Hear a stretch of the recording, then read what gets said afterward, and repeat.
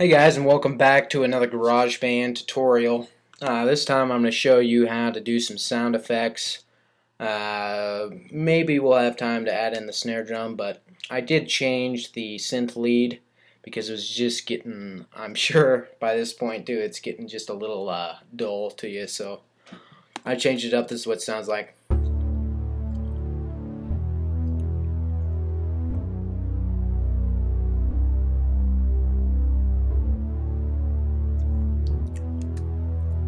Okay, and also right here you can see I hit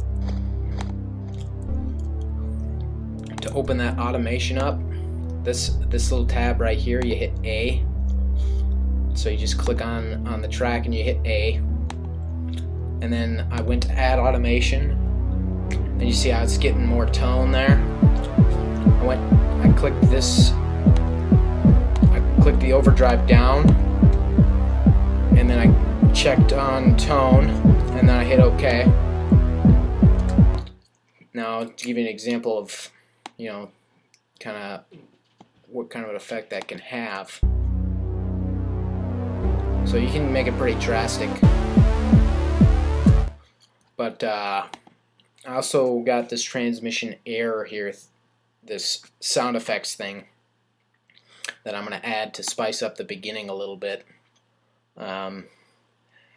I'll probably add in some different types of sound effects just to keep it a little more diverse, but see what we can do here.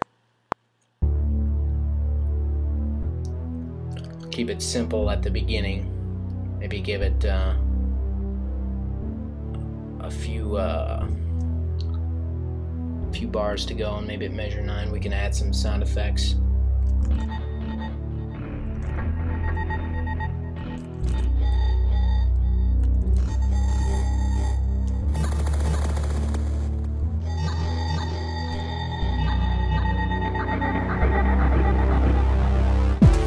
Okay, so that sounds pretty good. Oh, and one thing I forgot to mention last time, if you want to do some real good editing, you're going to want to be aware of the snap to grid here. For instance, to make that drum, or that bass drum, sound a little bit punchier, what I like to do is I like to hit Command D on the track, and I hit option click on this and drag it down here, and then on your mouse use 2 fingers to go out, or you can use this thing. And so you got 2 now, but what you want to do is take that snap to grid off, because it's going to snap to the nearest I believe that's like a 32nd note or a 64th note, but we just want it slightly off so it sounds a little bit punchier, so you can actually probably tell.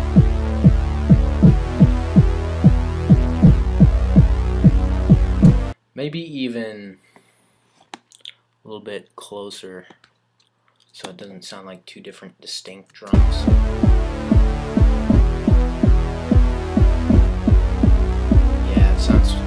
That sounds a lot better. That's a little trick that I learned from some pro audio guys. So we got the sound effects in. I'll probably duplicate that and add some different sound effects. What else did I do to this? I changed it. I went into here. I clicked extreme compression. I don't know, it just sounded good. I suggest you go through these and you can even open up the compressor and see what the threshold ratio, attack, and gain are set at for each one of them, and kind of see how it affects individual sounds and synths and drums and bass and things like that. Also on the master track, I forgot to mention that I always put a compressor on, just because at the end of the mix in the master there's going to be a compressor on there anyway, so you might as well have it there so you know what it sounds like, because it can completely change the sound by the time you're done with your project. So So I'm going to record some different sound effects, and we'll see how that goes. Maybe even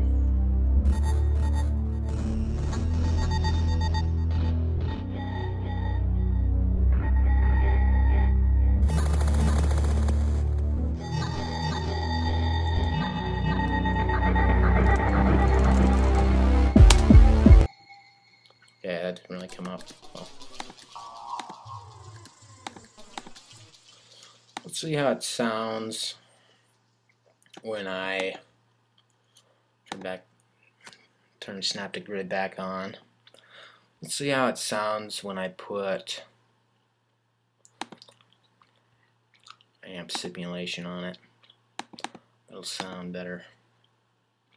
Put a crunch on it. Make it sound a little louder because you can barely hear it.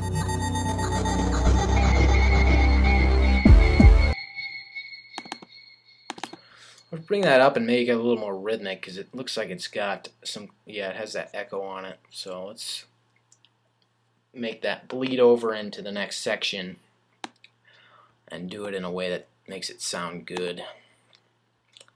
So it sounds like a triplet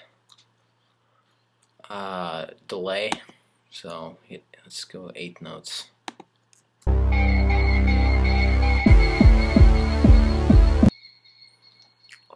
I do not like the flanger.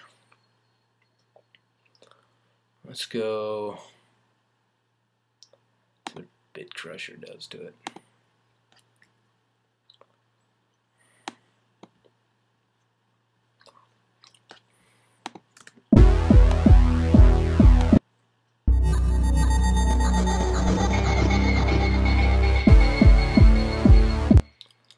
Okay.